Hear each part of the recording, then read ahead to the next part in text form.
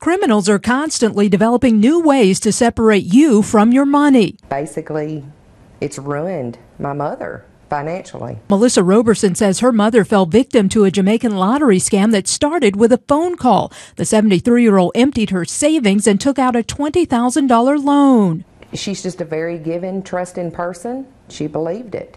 She believed it to be true. Even said she didn't want the money for herself.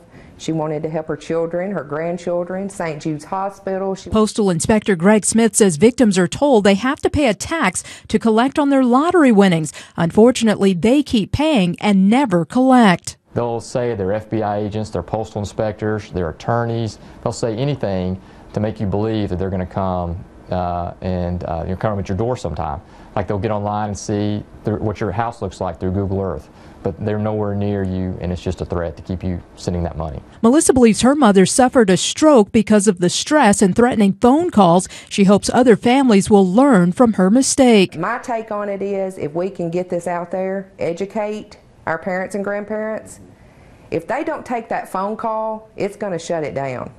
You know, if the Jamaicans don't have anybody to talk to, it's over. Probably the biggest thing is, if it sounds too good to be true, it probably is. Erika, Lathon, Fox 17 News.